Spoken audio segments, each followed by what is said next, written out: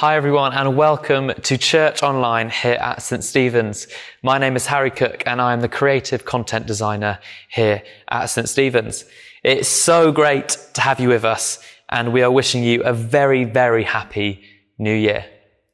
Today, Dave Cockayne, our curate, is going to be speaking all about God's call on our lives. And I don't know about you, but I'm so excited for what he has to bring to us. Now, as we head into a time of worship, I'd love to pray for us. Dear Lord, I pray that as we enter this new year, that we would know of your sovereignty. We would know of your love for us afresh. And Lord, as we come to worship you today, would we know of your presence and your peace? We pray this in Jesus' precious name.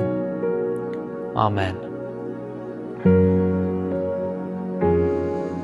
If my heart is overwhelmed and I cannot hear your voice, I'll hold on to what is true, though I cannot see.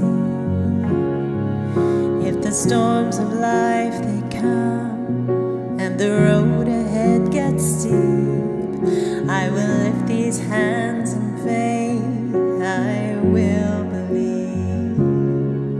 I'll remind myself of all that you've done and the life I have because of your Son. Love came down and rescued me. Love came down and set me free.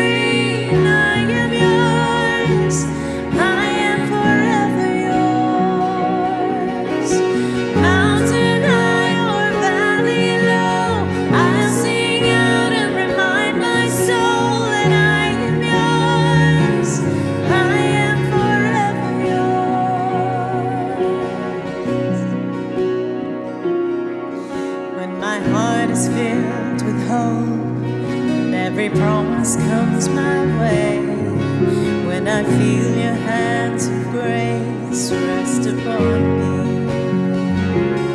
Staying desperate for you, God, staying humble at your feet. I will lift these hands of praise. I will believe. I'll remind myself of all that you've done.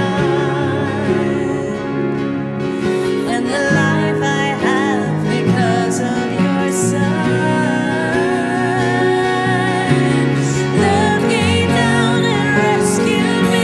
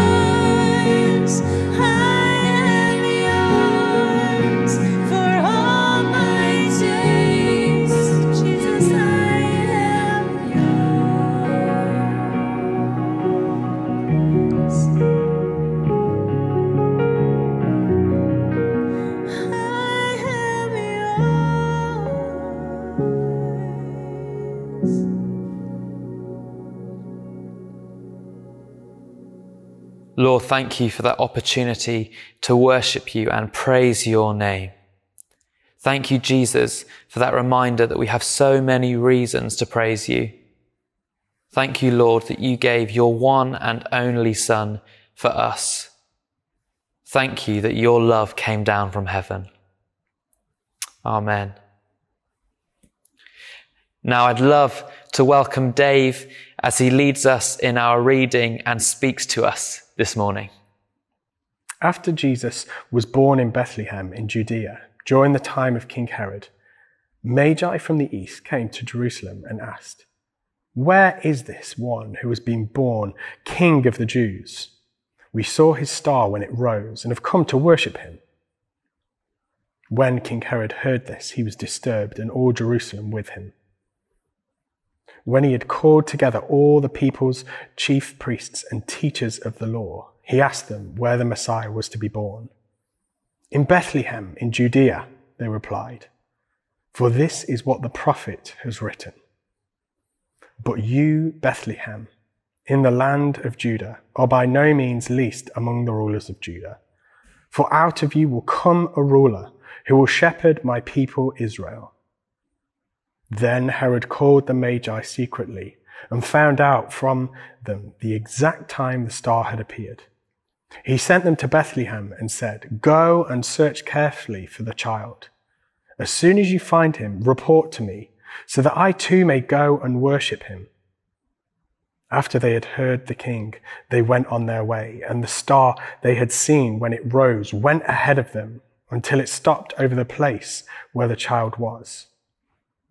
When they saw the star, they were overjoyed. On coming to the house, they saw the child with his mother Mary, and they bowed down and worshipped him. Then they opened their treasures and presented him with gifts of gold, frankincense, and myrrh. And having been warned in a dream not to go back to Herod, they returned to their country by another route. I don't mean to ask a personal question, but how's your fridge looking? Ours, by this point, is pretty bare, after various pieces of Christmas leftovers have been in it. You've kind of gone through gradually emptying the fridge of all the turkey and the vegetables as we kind of have gone from this strange post-Christmas period into pre-New Year. You've kind of used every possible dish to get it empty.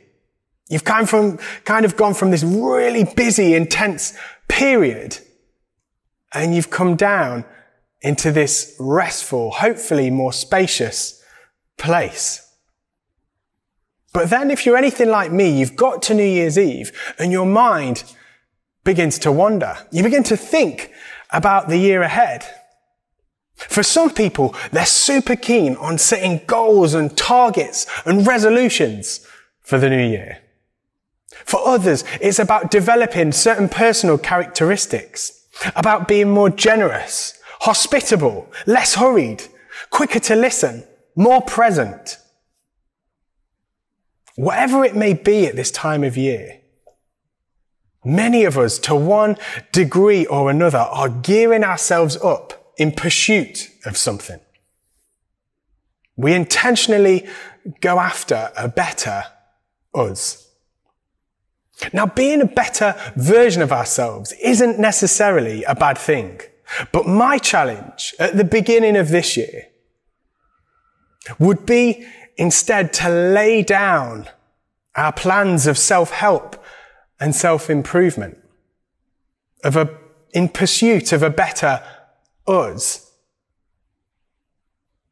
But instead, just like the Magi did all those years ago, to go after, to pursue God's call for our lives. I want to suggest that to pursue God's call for our lives this year, we need two things, amongst others. To pursue God's call for our lives, we need a vision, and we need to step out from where we are. We've reached this time in the church calendar that we call Epiphany, where we reflect on the visit of the Magi to go and see the infant Jesus in Bethlehem. Often referred to as wise men, tradition suggests that these were men of high position traveling from Parthia. They may have been familiar with Old Testament manuscripts and prophecies, as well as seeing the appearance of an unusual star as a sign of an important moment in history. The movement of the star suggested that this wasn't a natural phenomena like a comet. It could have even perhaps been a supernatural being, such as an angel. But regardless of any of that, they were able to interpret the signs of the times, the signs before them. They had a vision of God. I recently went and spoke to our older youth at church. And one of the strange and quizzical questions that I asked them was this: what is the most important part of a car? Now, I gave them some time to think about their answers, and they went away and discussed amongst themselves, and then came back with some answers that you would think were logical. Some of them said perhaps the wheels are the most important part because you need motion.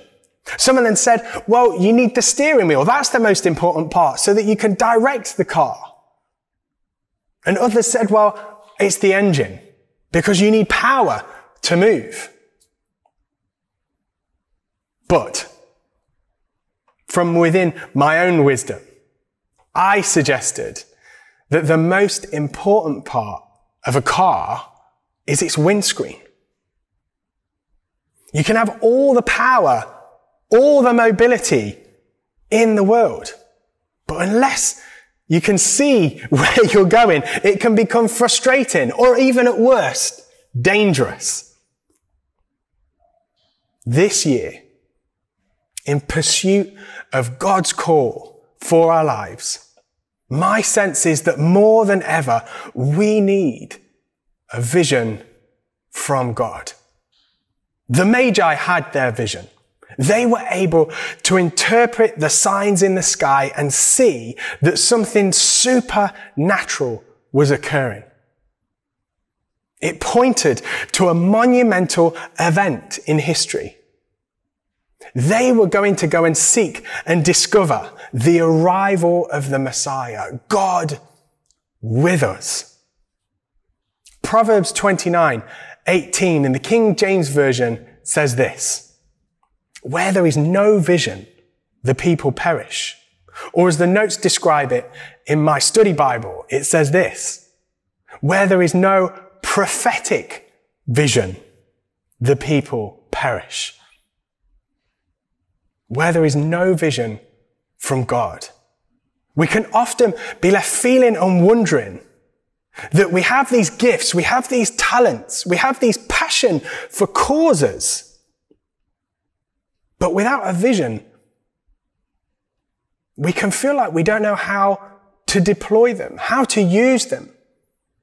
We're left wearied with a sense of expectation, or even just simply disillusioned. My encouragement at the beginning of this year would be to invest time in getting alone with God, in prayer, with our Bibles, with trusted friends, and seeking to discover God's vision for us. It doesn't mean that when we have this vision, we rely on God less, but instead it deepens our connection with Him as we partner with Him to see this vision fulfilled. Jesus Himself said in Matthew 4:4, man does not live by bread alone, but by every word that proceeds from the mouth of God. When we have this vision, we may not know every step before us. But we know that we are then pointed in the right direction. As it says in Matthew 4:4, we are to continually be reliant on the fresh and daily living word of God to see that vision fulfilled. Secondly, in order to pursue God's call for our lives this year, we'll need to step out from where we are. Referred to as men from the east, the Magi will have traveled many miles, many days in pursuit of who they believed to be the Messiah. However, simply interpreting the signs of the times and the alignment of the stars and staying where they were wouldn't have achieved a great deal. It would have ensured that they were well informed, that they have more knowledge, that they would have been more puffed up. They could have easily congratulated themselves and just patted themselves on the back. But the thing that changed their lives and birthed a new reality for them was stepping out from where they were and encountering and meeting the Messiah. In Matthew 7:7, Jesus encourages his disciples to ask and it will be given to you. Seek and you will find. Knock and the door will be opened to you. There is an implication here that we have an active part to play in pursuing God's call for our lives. More often than not, God doesn't simply appear before us, but instead there is a part for us to play in discerning how he is working and what he has in store for us. Each week as a staff team, we come together to communicate news for each other, to celebrate what God has done within the life of the church and within our teams. But also we worship together. But each week at our staff meetings, we'll have a different member of the staff team come to share a reflection or a thought that God's laid on their hearts. And one week, a particular staff member who I won't name and embarrass challenged each of us as staff to be praying more in the moment for people. Now, what they meant was that in the various conversations that we have with people, either inside or outside the church, there can be opportunities to pray. But what we can often do is say, I'll be praying for you, and then head away. Now, we can be well-intentioned and go away and pray for people. But actually, the encouragement, the challenge was that in the moment, to stop and to pray for that person that we would be speaking with. Now that challenged me deeply. It made me think of all the times where I can be so preoccupied or on the way to the next thing or too busy, too hurried and not fully present. I needed to step out,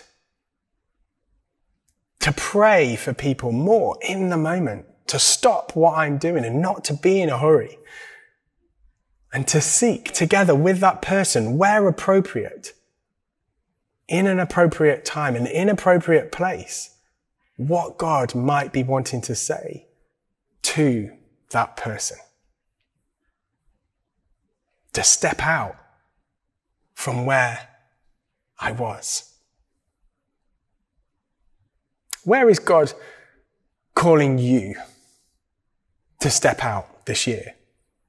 What is the vision that he is wanting to give you so that you can best use the gifts and the talents that God has given you?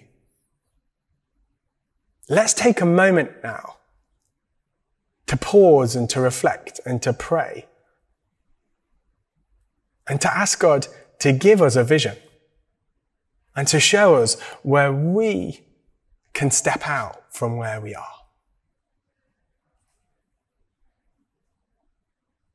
Dear God, thank you for your presence here with us wherever we are. We pray that as we head into this new year, that you would give us a vision for this year.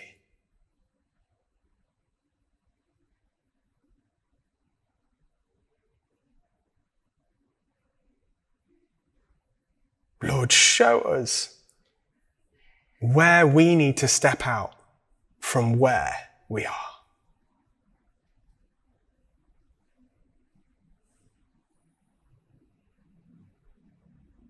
Lord, help us to remember that we can't do this, and we're not called to do this in our own strength, but we're called to do this in partnership with you to give glory to the name of Jesus. Amen. In the darkness we were waiting, without hope, without light, till from heaven you came running. There was mercy in your eyes to fulfill the law and prophets. To a virgin came the word, from the throne of endless glory to a cradle in the dirt.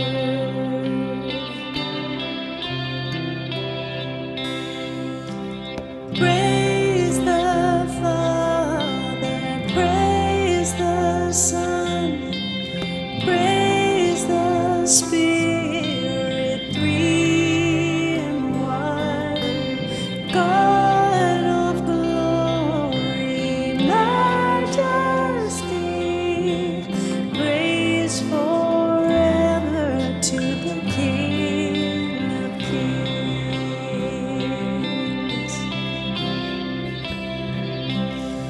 To reveal the kingdom coming, and to reconcile the lost, to redeem the whole creation.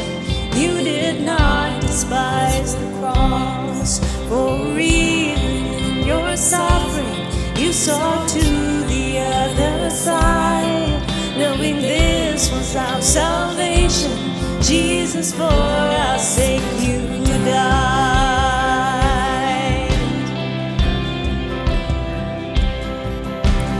Praise the Father, praise the Son, praise the Spirit, three in one. God of glory, majesty, praise forever to the King of Kings.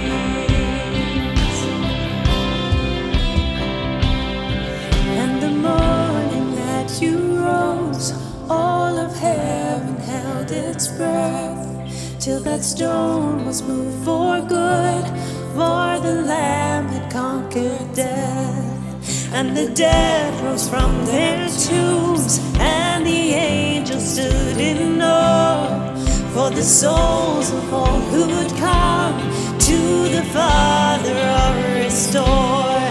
And the Church of Christ was born.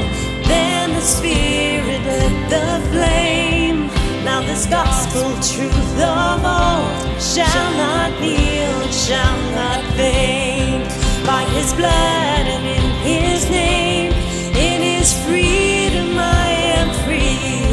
For the love of Jesus Christ, who has resurrected me.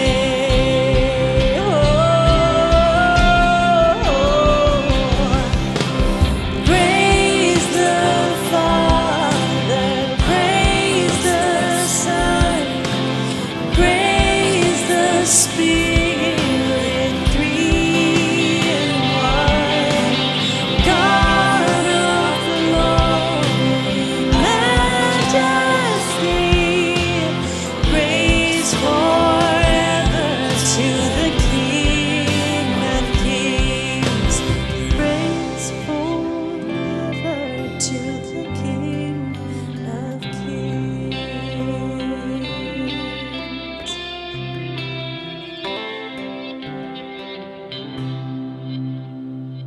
Thank you so much, Dave, for that incredible message.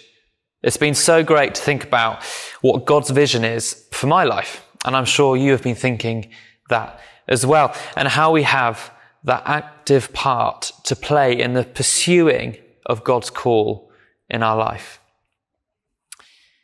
Now, to end, I'd love to pray for you as you go out into your weeks.